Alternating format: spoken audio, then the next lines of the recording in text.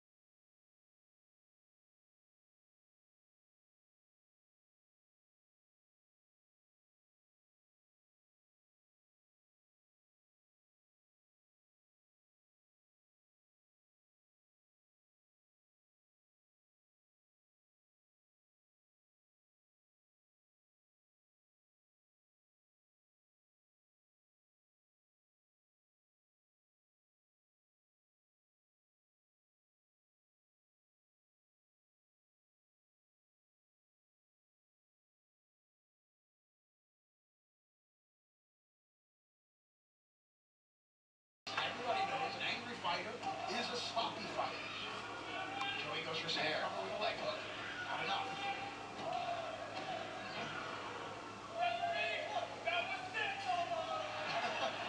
2 counts equals 6. Meanwhile, all this is being done with that lollipop still sticking to things. Joey Ryan's.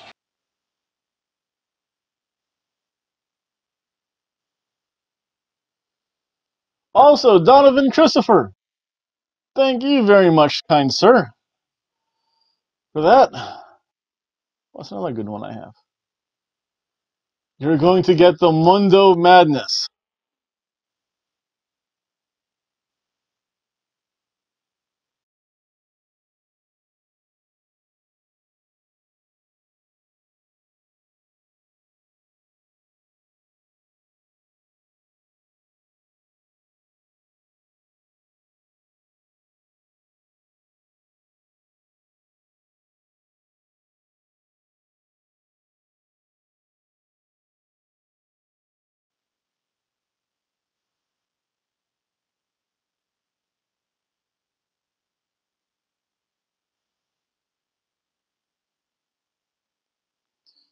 Derek Jones. Again, thank you very much. Let's see here. More gifts. You are going to get the Kung Fu Special. I don't know what else to call it.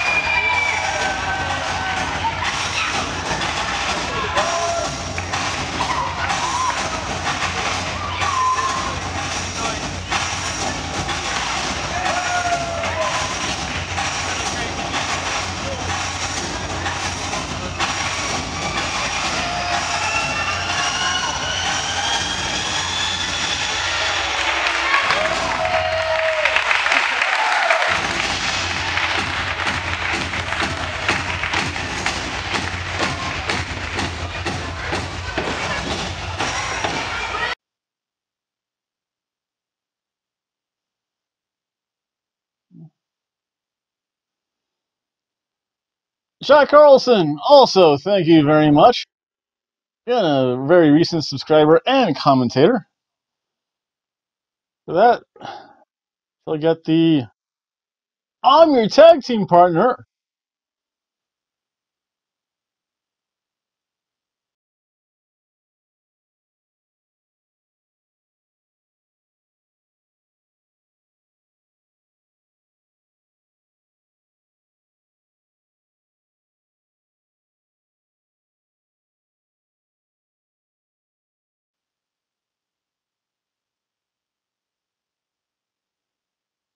And Dean Jones.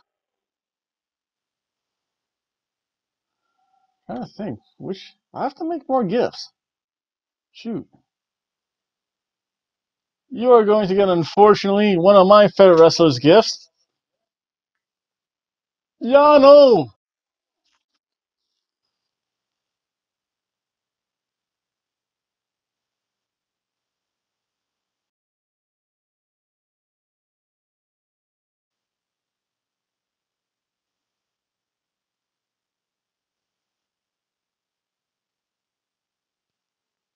And Bumslicks, because you've mentioned me so much, and that was actually a pretty good podcast. Again, go check out Bumslicks' YouTube page. Because it's almost it's almost that time of year again, folks. You're going to get El Dia de Macho.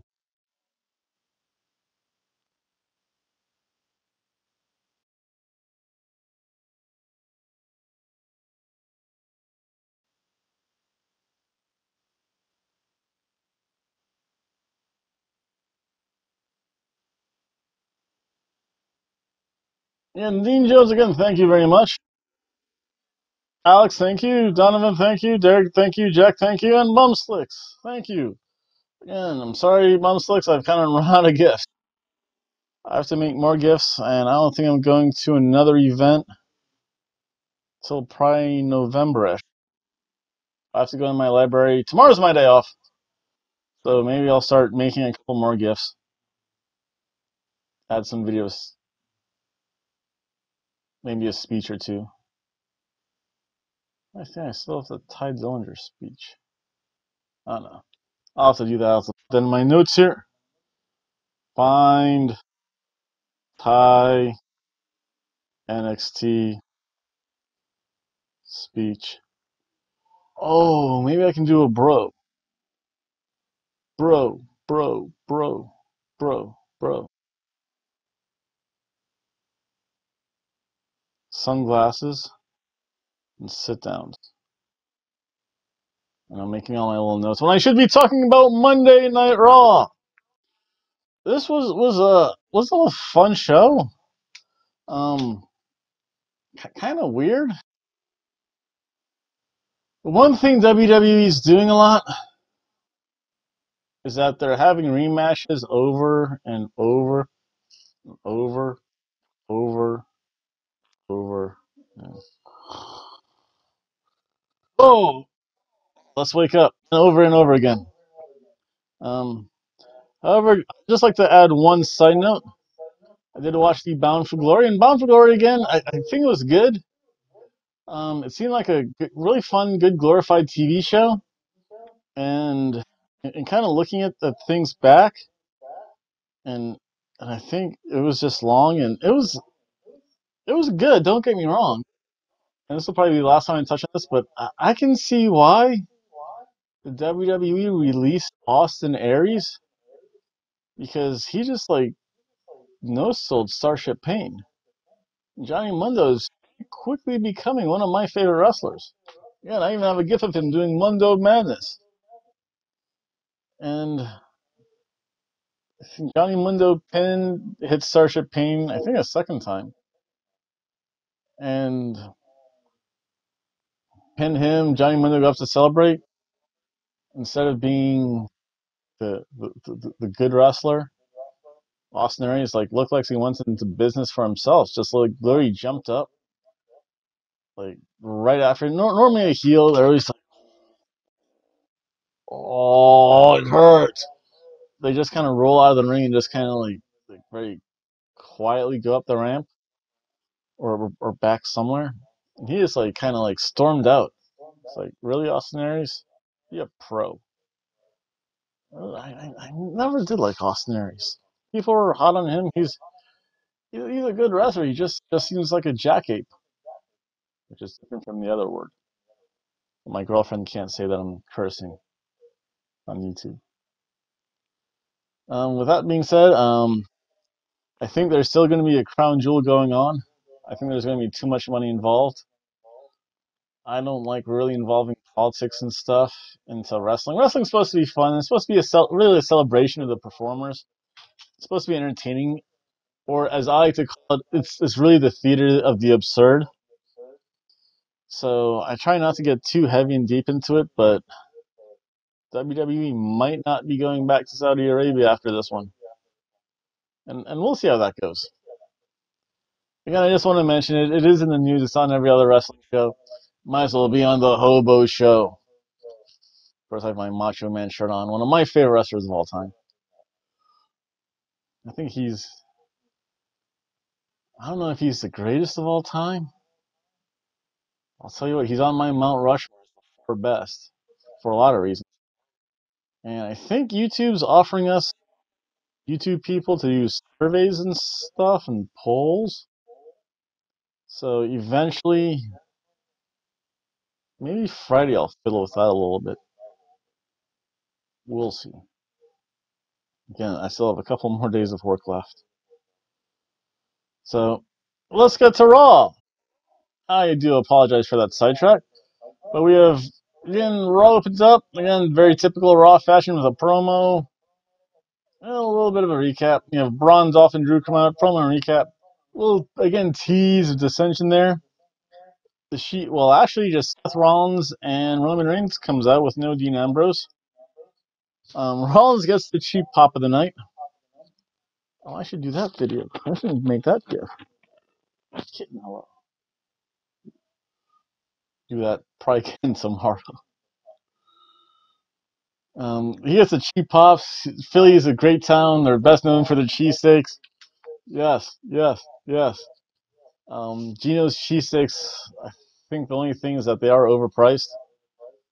Again, Philadelphia and New York are very common. If you ever go there, you people say Geno's cheesesteaks are the best and it's a place to go. To me, it's a little bit overrated. The other thing about Philadelphia is that you can really go to any pizzeria and they have them kind of on every corner. What's wrong? Come over here.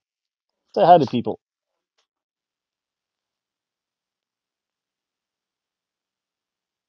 Hello. There you go. You got your.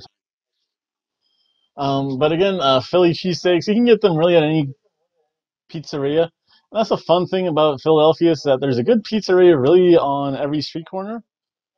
So you don't necessarily have to go to Gino's. You can just go to the corner place. You know, New Jersey, probably two out of the three, four little restaurants in Lawrenceville have really good cheesesteaks. Again, the closer you get to Philadelphia, for some reason the price goes up. It's the same thing. But hey, that's my little spiel about that. So again, Rollins gets the cheap pop top my Philly cheesesteaks. Maybe for my what is it? For my next milestone, whatever that is, I'll make a cheesesteak. Show you how a real cheesesteak should be made. But back to wrestling. So this starts off with Seth Rollins and Drew McIntyre's first match. This was darn good. I mean, as singles competitors, they can both hold their own. Rollins, obviously, the much more quicker, I think just a little bit more agile. Drew's pretty darn agile. Again, Drew's the more powerful of the two. That definitely shows off the match where Drew uses a lot of his core strength to get out of certain predicaments. Um, my only real thing about this is that they're supposed to have the best in the world Royal Rumble, and you don't have Drew get in somehow. I mean, he's right now, besides the Conquistador, he's the only true international star that's actually in this qualifying match. It's not just an All-American Cup in Saudi Arabia. Again, it was a fun match. I mean, both men can really put on a really entertaining match. Dolph eventually comes down. He pulls down the rope, so Rollins cannot hit the stomp or black stomp or blackout or whatever it's called, the curb stomp. And then, of course, Dean comes out to stop that, to stop his interference. And then it's a count-out victory for Seth. Drew McIntyre got counted out. Kind of a bummer. But again, for the most part, the whole match, really besides the ending, was really good. And I think if it wasn't for the ending, I'd give it a surf and turf rating. But this match, and it has more to do with all the interference and really the way it ended in a countout. This is your classic cheeseburger match.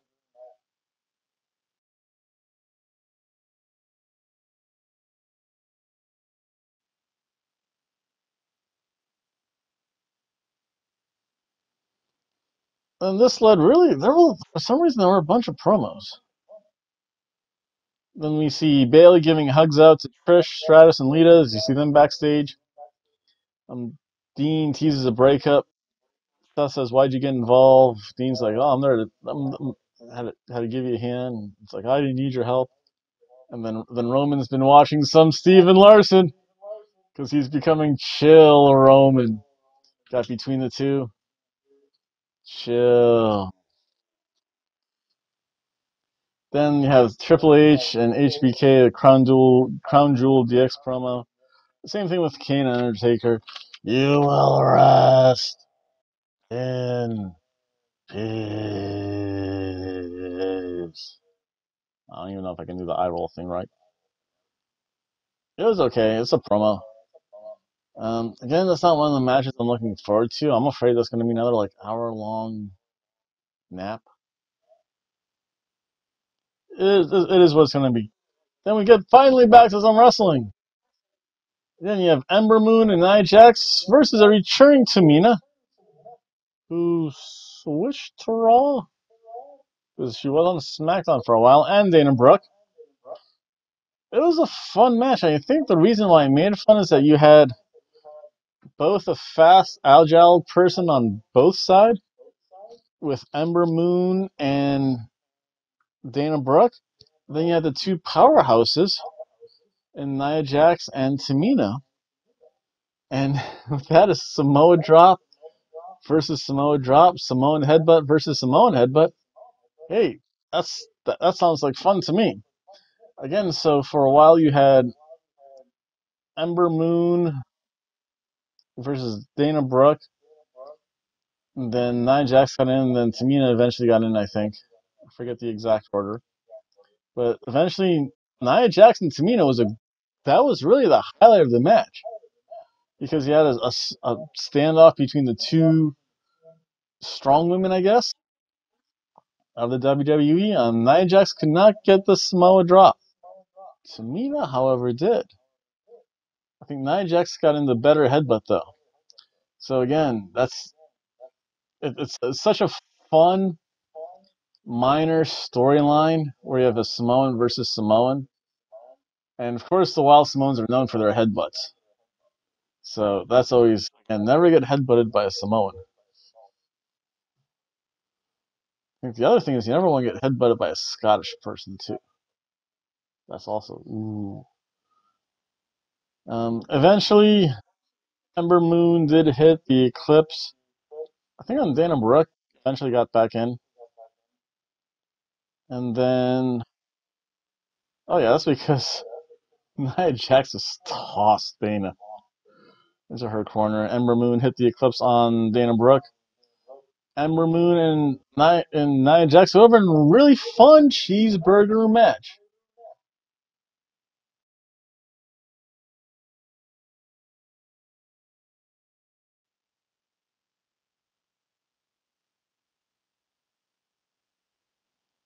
And then because there is going to be a battle royal at Evolution.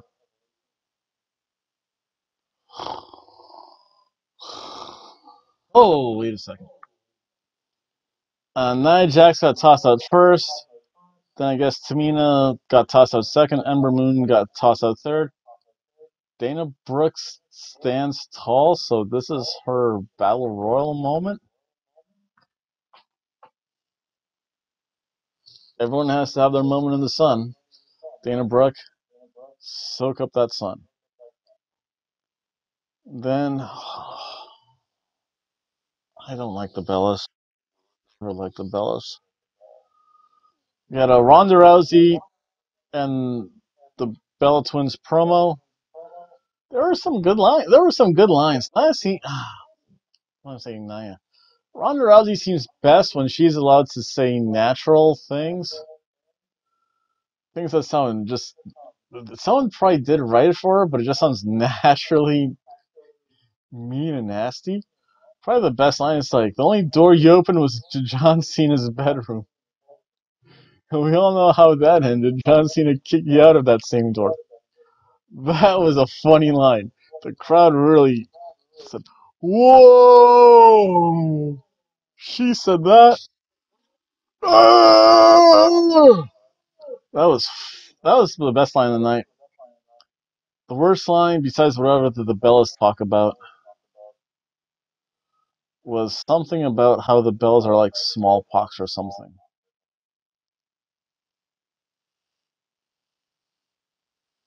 Not good.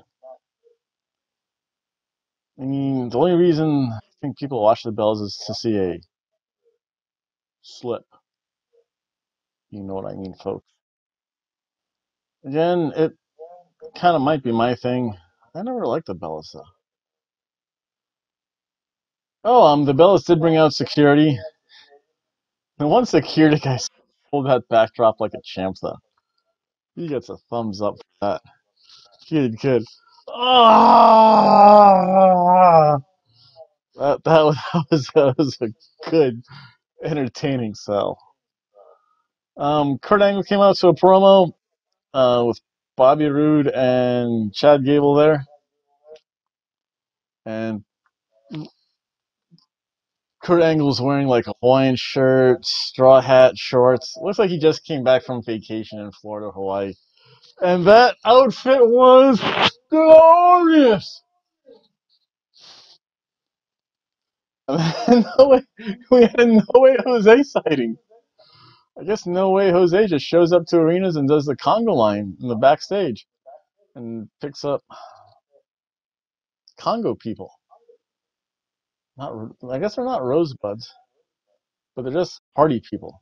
Fiesta people. That's the one. And then Baron Corbin says, "Oh, you haven't had a match in 12 years. We're gonna have a tune-up match versus the Authors of Pain." Next, we have Dean Ambrose versus Dolph Ziggler, and this was really the better of the two matches. And again, because there was a bit less outside interference, or at least the outside interference actually seemed to make a real difference in the match. I mean, both hit moves that I don't think I've ever seen them do before, or at least I haven't seen them do in forever. Dolph did a top rope knee face buster thing. That looked good. Dean did like a reverse backpack body buster. Like you pick the guy up. It's hard to explain, but so here's you pick the guy up, bend his legs back, bend them forward, and kind of flop. So that was new. I don't think I've ever seen Dean do that before. So that was pretty good. Eventually, Drew and Seth do get involved. I mean, but for the most part, it actually added to the story. It didn't take away from it. Um, Again, you have a shoving match at the end. Well, Dean eventually lost. He got hit with a super kick because he was being distracted by Seth and Drew outside. Dolph hit a super kick on him. Dolph won in a really good surf and turf match.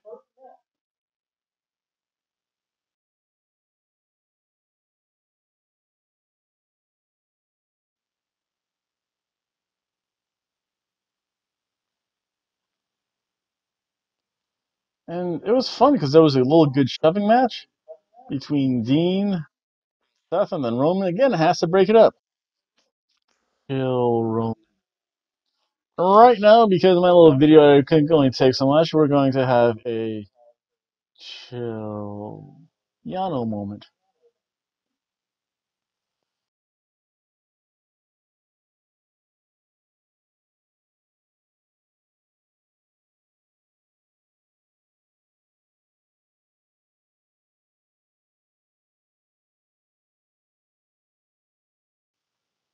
There we go. I hope everyone had a chance to tranquilo or chill, whatever. Got myself a little Pepsi to wake up, get to the gym soon.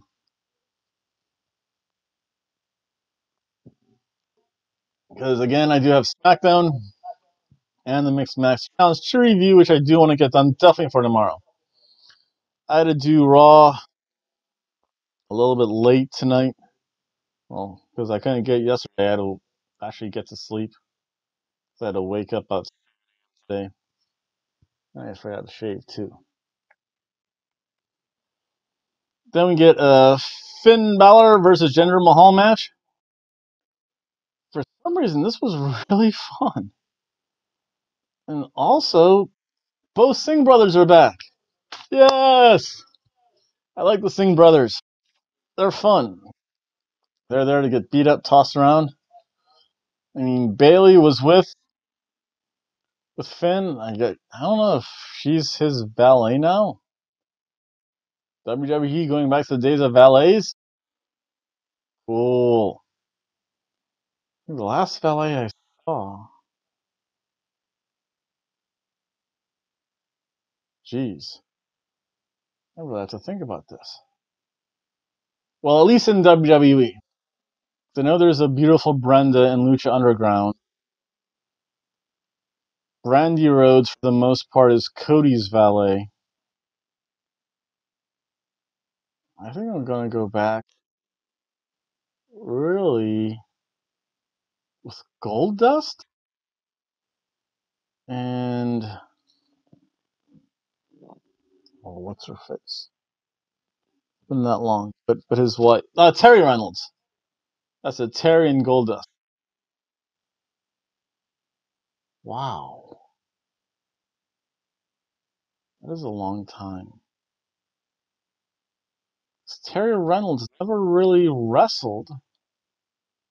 I mean, AJ Lee would wrestle and accompany people to the ring. Sable wrestled. Terry Reynolds might have had like a Braun panties match. Probably one was the original Braun. I think that might have been the original Braun panties match, or the original evening gown dress match. See, it's been a while. Unless I'm missing something. Oh no, there was the Alexandra York was in WCW. Stacy Keibler for a while accompanied Scott Steiner. Gee, I think that's it. Probably one or two odd ones. I mean, besides the obvious of Miss Elizabeth, the Macho Man, Sensation Harry, she would still wrestle from time to time. Luna Vachon wrestled fairly regularly. I don't know. Again, feel free to comment and say, why are you going on about stuff when you should be talking about Bobby Lashley? Um, Bobby Lashley interrupts the Finn's victory celebration. And I guess he has a match with Tyler Breeze. Oh wait, the Finn. I'm sorry, I forgot to give a rating. The Finn Mahal match. It was a fun match. I just got thrown off by the Singh brothers. That's weird.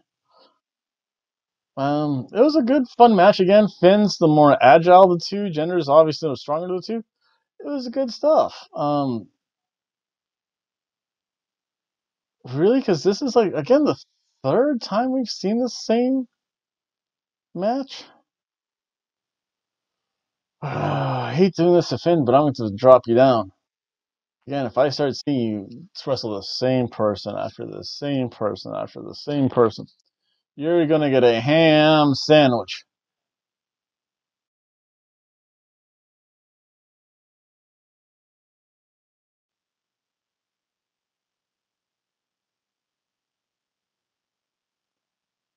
Then, again, Bobby Lashley interrupts, like I was saying, Finn Balor's victory celebration. Um, and this sets up a Tyler Breeze match, and Tyler Breeze, I guess, got the jobber entrance. Again, somewhat fun. Why is my phone going off? I'll look at that later. Some weird number, too. So then we have, again, the full Nelson. Another wrestling move I have not seen in a long time. But for, Breeze tries. Bobby Lashley's too strong. And for the most part, this is really a glorified squash match. So therefore, a glorified squash match gets a ham sandwich.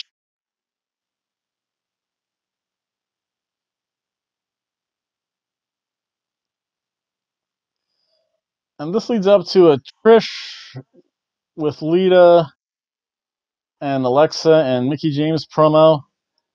I do like the fact that Lita referenced Philadelphia because originally Lita was Miss Congeniality from ECW, which was based in Philadelphia, and they got her a little bit of a pop. It was a good promo. It sets it up. That's about all it does. Bailey meets the Riot Squad, and Sarah Logan lost her like Kentucky drawl, which I think for the most part was the only character thing she ever did besides paint her face weird like a Viking.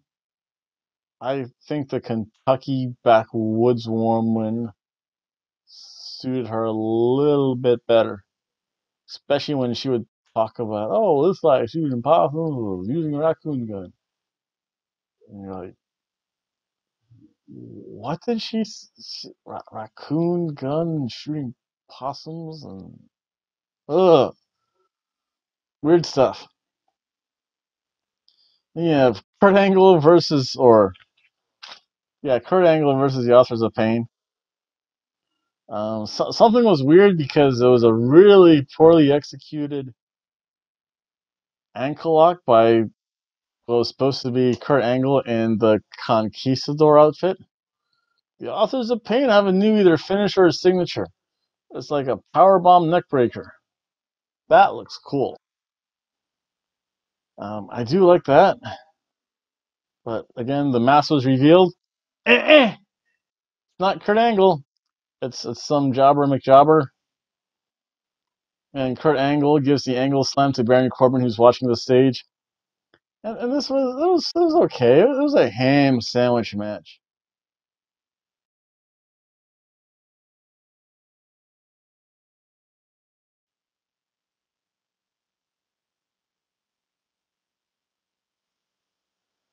And the only reason it was a ham sandwich is because the Authors of Pain at least did something new.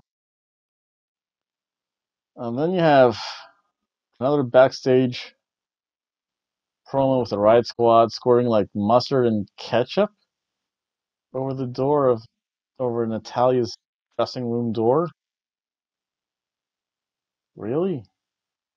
Just like, I don't know, if you're gonna vandalize, use like spray paint or like duct tape the whole door. Do something creative. And this led to a match between Natalia and Ruby Riott. Of course, the Riot Squad was there. So Natalia brings back a returning Sasha Banks. But I guess just needed some off, and she didn't do much. Kind of stood around ringside, delivered a backstabber, threw someone out of the ring. And Bayley, of course, was there. Ruby either grew out her hair and or dyed her hair because it's a little more reddish, or maybe that's her natural hair color. It does look different. I'll give her some props for that. Both are really good in the ring. I think I've just seen the same thing from the Riot Squad again, over and over and over again. That's kind of old. Eventually, Natalia did have Ruby Riott and the Sharpshooter. Sarah Logan went to break it up by going after Natalia's knee. I don't know what good that would do for the squatting position anyway. But I mean, it was good. It was fun. It was a big smudge at the end where, again, because of the interference, the Riot Squad came in and started being Natalia. Then you had Sasha and Bayley jump in the ring. They clean house. Kind of torn on this. So again, it's really the same thing on the Riot Squad. There's no real dimension to their characters. It's gonna be a ham sandwich.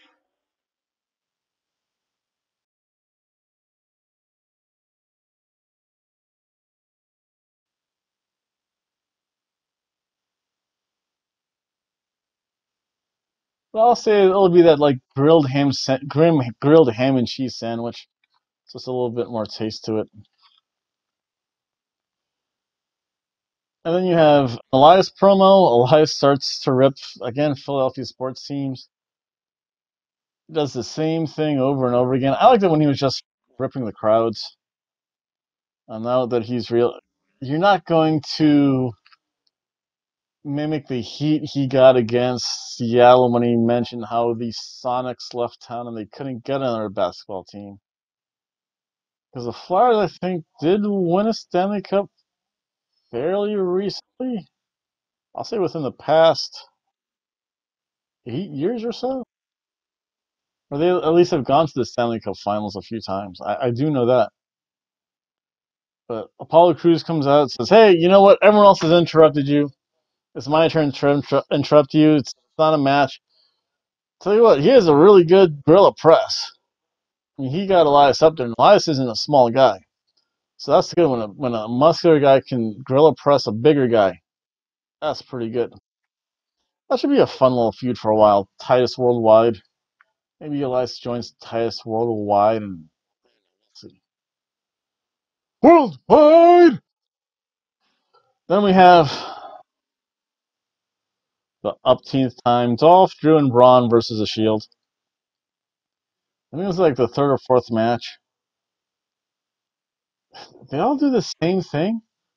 And only a few new things happen. Roman Reigns did manage to Samoa drop Braun Strowman. So again, that's a tease for the crown jewel. Dean and Seth are on the same page all of a sudden. Until the couple finishes, Dolph shoved Seth into Dean was trying to get the pin, so that broke that up. Drew Claymore Braun by accident because I think Seth got out of the way. It's either Seth or Roman. Got out of the way. Drew stood tall. I mean, Drew stood tall. He got the pin too. Oh no, the Shield got the pin on Dolph after the triple power bomb, and then it was breakup really between Dolph, Drew, and Braun. Braun power slammed Dolph for being weak, and then Drew Claymored Braun, and then the Shield kind of walks out together. So Dean did tease doing a double deeds on Seth. So this was a fun match. It was a cheeseburger match.